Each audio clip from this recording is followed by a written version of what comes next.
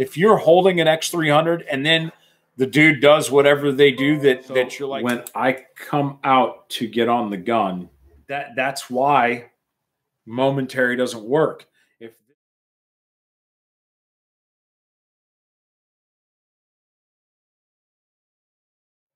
Surefire 300, what are some situations when you would put the paddle in a locked on position instead of momentary? Always. And that has to do with how I'm activating the light. And I wouldn't. So not a Surefire 300, but same concept. So when I come out to get on the gun, I am either shooting or I am activating that constant on, and then either going in to take a shot after that or indexing on the side of the gun.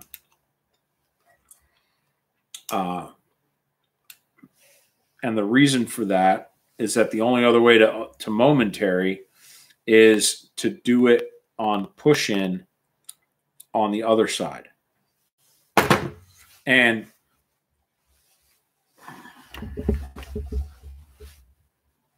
Scott is really like heavy on this. It's kind of like his thing that he teaches, but it's not his thing. He just knows that it is very important, and so it's one of the things that he keys on.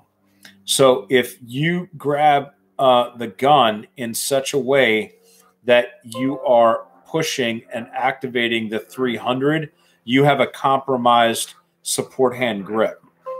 So pressing in, plus it hurts. If you're holding an X300 and then the dude does whatever they do that you're like, it's go time, and you start getting after, and you start firing this pistol, rapid fire recoil of that button onto the tip of your thumb is a painful event.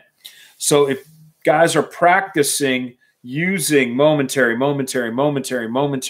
with this support grip, they've got a support grip that's trash. It's ass. This ain't what you need. This ain't 0.16 splits down here, y'all. Okay, this some 0.25 split shit going on over here. I don't teach fundamentals in my class, but when you get a high support grip on the gun and your thumb, and this is where Scott and I disagree.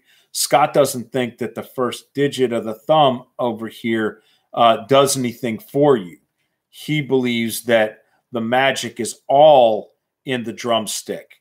Okay. I actually do like a pressing motion with that thumb also, because it keeps me honest. It's another data point. When I'm checking in with my grip, do I feel the upward pressure here? Do I feel the contact on the drumstick? Do I feel the pressure of my support thumb on the side of the frame of the pistol?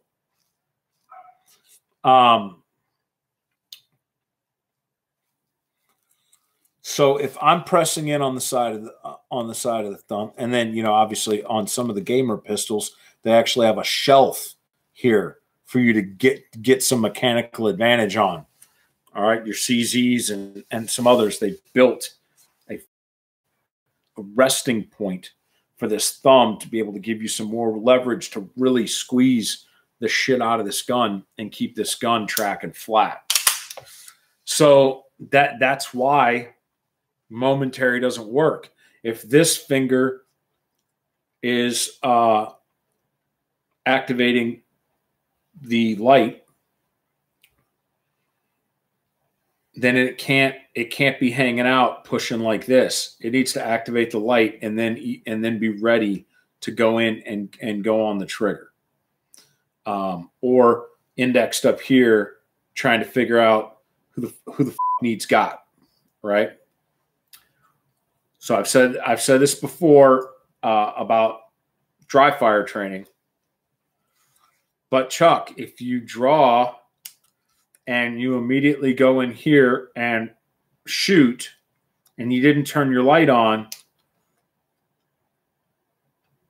how do you know if it's a bad guy or not? Because I didn't turn the light on. If I drew and didn't try to turn the light on, then everything I needed to see in order to come to the conclusion that I was going to use deadly force, I had already seen. So I am prepping the trigger and firing the gun. If shit exists where I have decided that I'm going to bring a gun out in case I need it, but I don't know 100% that I need it, then I draw the weapon and activate the light to provide more information for me prior to committing to a life-changing event.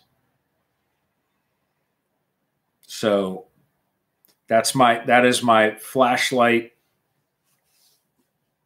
but you're using your trigger finger for the flashlight. It can't do two things. Nope, you're right. It cannot do two things. I either need more light, and I'm not saying I'm using this just because I need more light when I got one of these.